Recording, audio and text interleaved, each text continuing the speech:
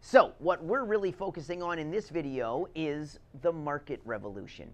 And if we're really going to understand the impact of the market revolution, we've got to understand what an economist means by a market, because it's not the usual use of the term market or the usual image people get of a market.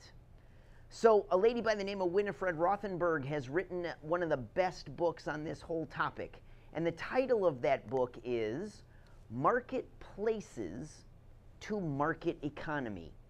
I think that's a really helpful way to think about this, because the way a lot of people use the word market is what an economist would call a marketplace.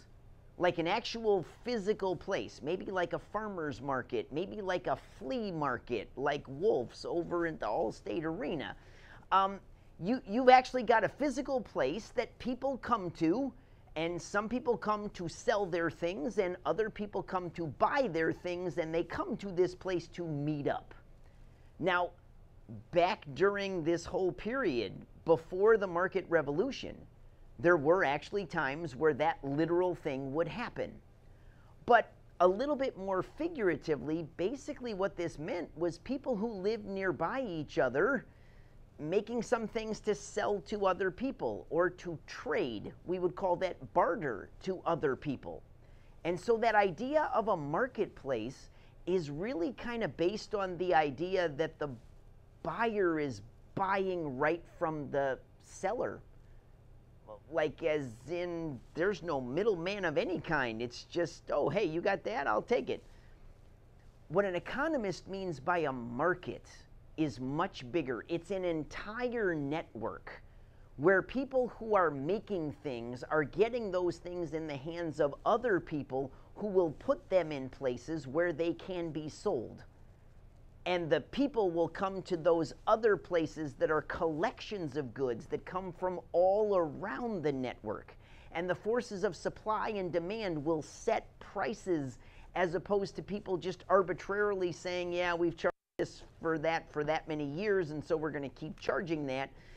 All those things with supply, demand, and prices through a whole network where if you're the buyer, you're never meeting the seller, and vice versa.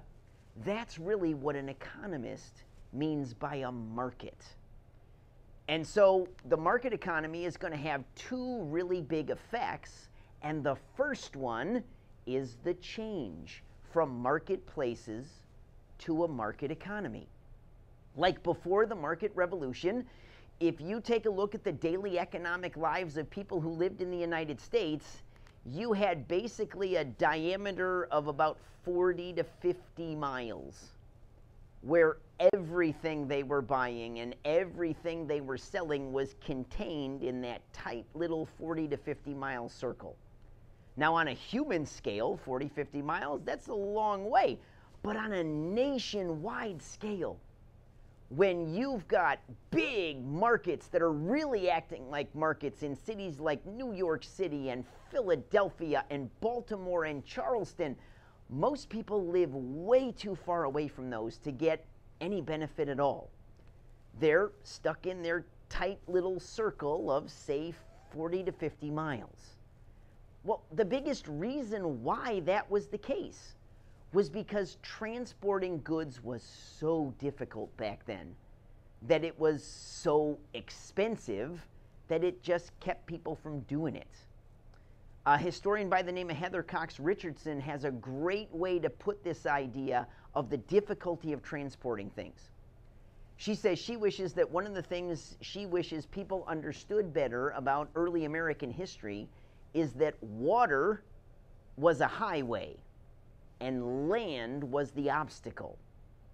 That's a pretty cool way to think about that, because if you didn't live right near a great waterway that would work as a highway, land was an obstacle toward getting the stuff that you wanted to sell to the people who wanted to buy it.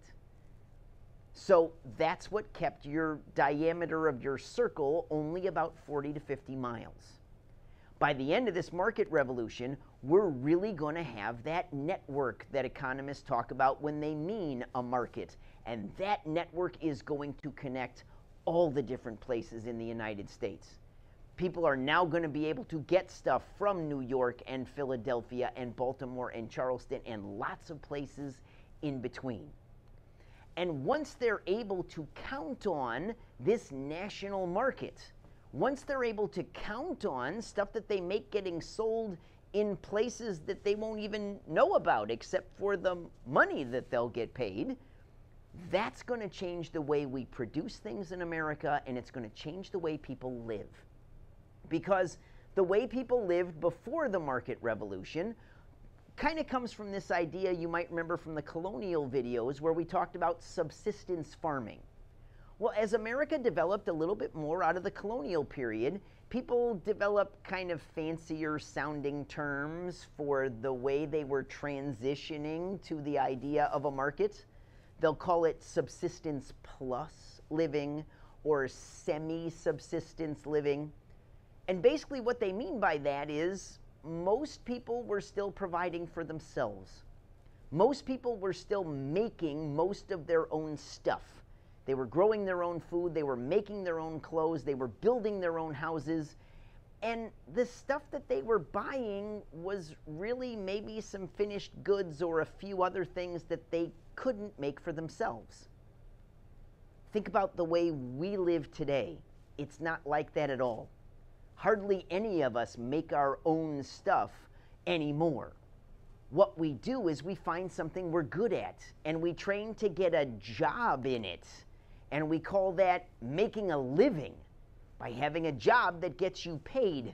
And then you take that money from your job, and that's how you get most of your stuff. We buy most things instead of just the few odds and ends that we weren't making for ourselves. Think about what a change that is in the lives of Americans to go from the one, the marketplace-based way of living, to the other, the market way of living. So, if you're wondering, well, how did these two processes happen? That's the subject of the next lecture on the market revolution.